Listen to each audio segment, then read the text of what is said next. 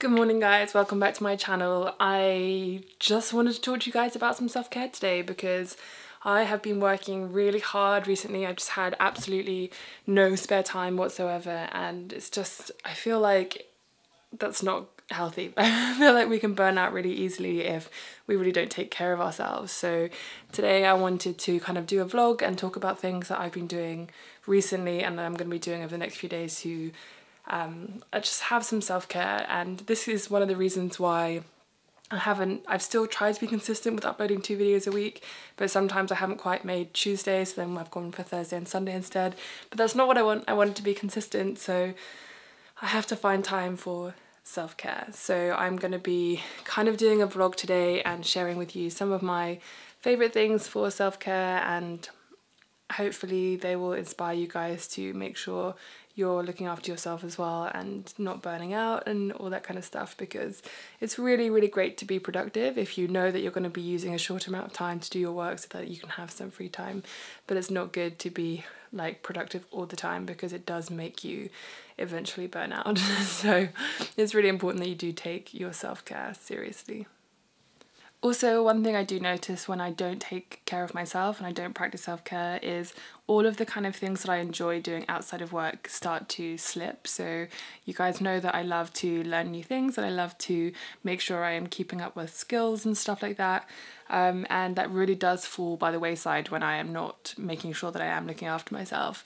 Which leads me on to today's sponsor, which is SKILLSHARE, and I just want to say thank you to them for always supporting my channel and basically allowing me to do a lot of the things that I do on here, which is really awesome.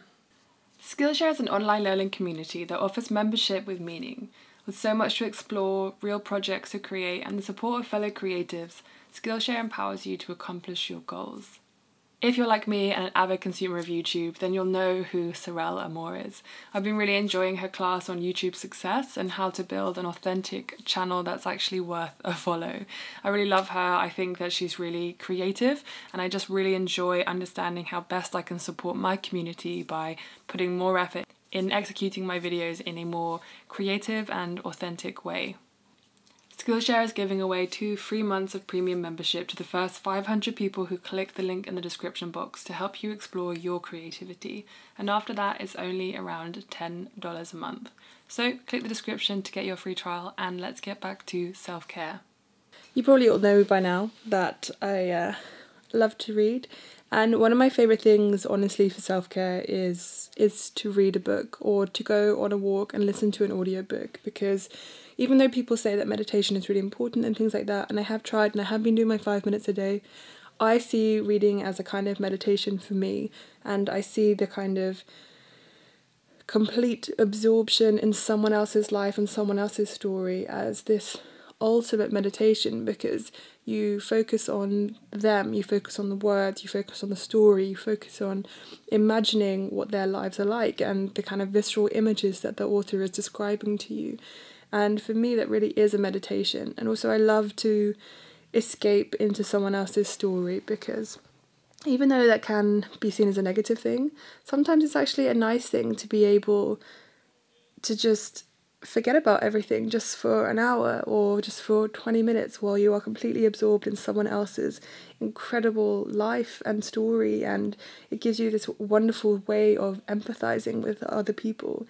And I think it's such a great way to take care of yourself if sometimes you just need a bit of a break from reality, or you just need to see that other people, you know, other stories, other characters have these incredible lives, or a way to empathize with them because they're struggling through something.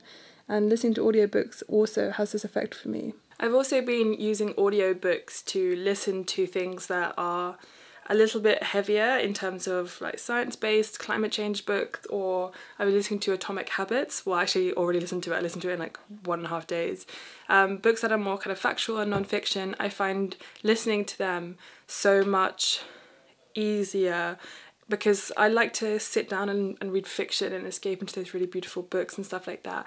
And I like listening to books that are a little heavier that I find harder to read, because it just makes things a little bit more digestible for me. And to feel like I'm learning something makes me feel like I really am taking care of my brain as well as, you know, my physical body from going for the walk or something like that. So I think audiobooks and reading for me is one of the biggest ways for me to care about myself and to make sure I am really taking care of my mental and my physical health.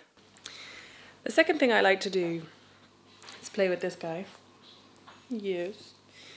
Is to do something like make a cup of coffee and do something that I would consider really luxurious, like have a bath. And like I never ever have baths because one, I don't want to, but also two, obviously like it can be a bit of a waste of water. So I really take care to consider if I ever want to have a bath, etc. And having a nice cup of coffee or a cup of tea or something with it when I do have a bath is like the best thing ever. And it just helps me to relax and do something just for me. I think when, I don't know, in our lives today, we do spend so much time thinking about other people. If you have kids, if you know, have a very stressful job, if you have little pets that are very cute, then, you know, you're constantly thinking about other people and other people's needs. And even doing something small like making a really delicious coffee and having a bath can just feel really luxurious and feel a bit indulgent, and you don't have to spend money to have, you know, take care of yourself. If anything, sometimes it's nice to do stuff for yourself so that you don't have to spend money and you can feel a little bit more in control. I just love having a lovely coffee and just taking 5 minutes to just clear my mind.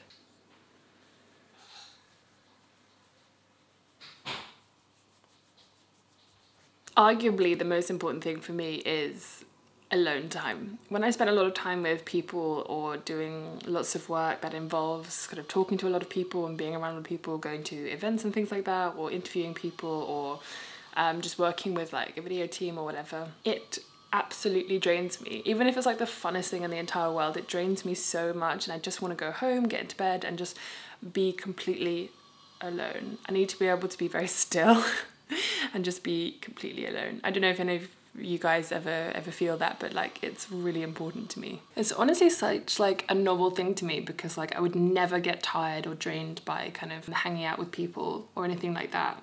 To be fair, the only people I don't get drained by are like my school friends and like my boyfriend and family and stuff. But any new friends that I have, if I spend a lot of time, I do feel exceedingly drained because I think in some respects I feel, or especially if I go to an event, I feel like I'm kind of performing in some way and I'm trying to be the person they want to hang out with. I want to be interesting and all this kind of stuff. And it's weird how you think about that kind of things that I don't ever think about with like my school friends, for example. But it is weird and it drains me so much that I just want to come home, I just want to get into bed, or I just want to sit on my sofa, or I just want to be still and quiet and silent. I don't know if you guys ever feel that, but it's just, yeah, it's quite revealing. This video is quite revealing about me, I think.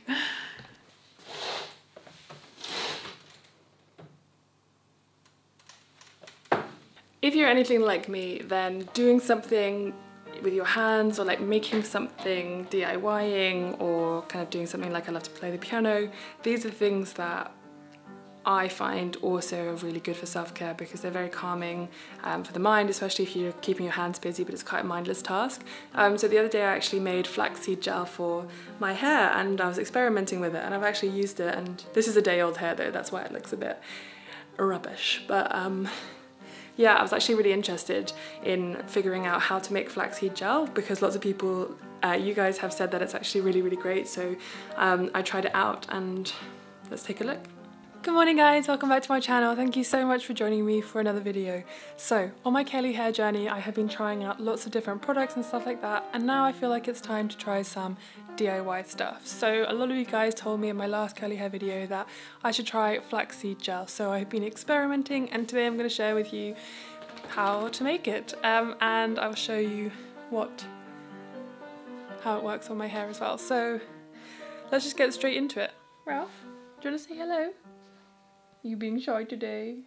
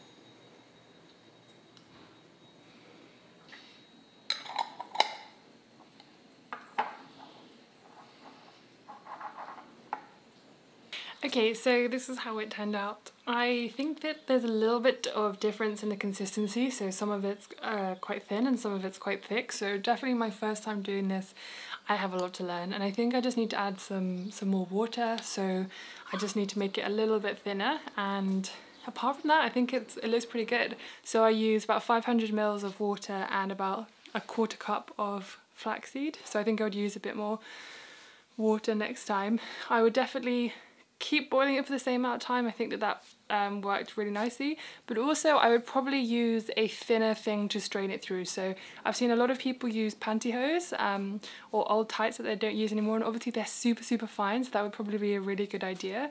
But I'm going to try this on my hair and I will update you guys in a couple of weeks or a month, kind of doing like 30 days using DIY flaxseed, and let you guys know what it does to my hair and if it helps with my curl definition, if it helps with moisturising, which it's meant to do as well.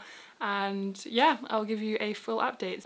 So the last thing, which I think is just as effective as my alone time, when I'm not necessarily needing to be absolutely 100% alone and isolated, one of my favourite things is to go to my CrossFit gym, to go to a class in particular of my favourite teacher, and just spend time not only working out but also being with that community and just hanging out with them, having a fun or a silly or an interesting conversation, and just having a tea or a coffee afterwards with them and just kind of chilling and hanging out and reminding myself that there are lots of wonderful people around and people are wonderful, and moving your body with a community, doing something fun and interesting. That for me is really self-care, because I'm choosing to spend time with really interesting people that I really enjoy their time. Even if I don't know who's going to be in the class, I always end up having a conversation with one person, even if I've never met them before. And also my favourite teacher is always there, so I really like to hang out with them and just chat to them about what they've been up to, and you kind of always feel cared for at my gym, which is really nice, and I really appreciate it. And moving my body is one of the best things for me for self-care, because it just makes me feel so good. At school, I used to play hockey and netball, and I used to be on the athletics team, I used to be on the swimming team. I used to do so much sport, so for me, activity is associated with kind of just who I am as a person. As long as I've known, that's always been the thing that I've enjoyed the most. Even at school, my grades suffered because I was doing so much sport and really enjoyed it. So I had to turn that around in my last year if I wanted to go to university. But it's kind of one of the things that for me is just a default, and just definitely is one of the best things that I can do to take care of myself. And whenever I think about self-care, I always think about my mind as well as my body, and I think it's really important that you kind of see the value of them linked together. I've also really been enjoying weightlifting and going to open gym, and then also going to some HIIT classes at my gym as well, because again, I love the teacher who does the HIIT classes, and she's just incredibly funny and she always lightens the mood, and it's a really hard class, so I really feel like I just feel really calm afterwards. I don't know, if you've ever done a fitness class that's like really tough, afterwards you kind of feel relaxed because you put in so much energy and now you can just kind of chill out. Well, that's how it feels for me. But yeah, I would love to hear what you guys do for your self-care. I try to do things that don't spend any money, because for me, one of the ways that I feel like in control of my life is if I manage my time and write a schedule, and if I am really good at budgeting and not spending money. I'm not crazy strict, but I also, you know, have things that I would like to save for in the future, so I am careful. But yeah, that's pretty much it from me for this kind of self-care video. I'm trying to get better at writing my schedules down. As I said, I just read the book Atomic Habits, and it talked all about how you need to create systems and structures, not necessarily goals, even though goals can be good.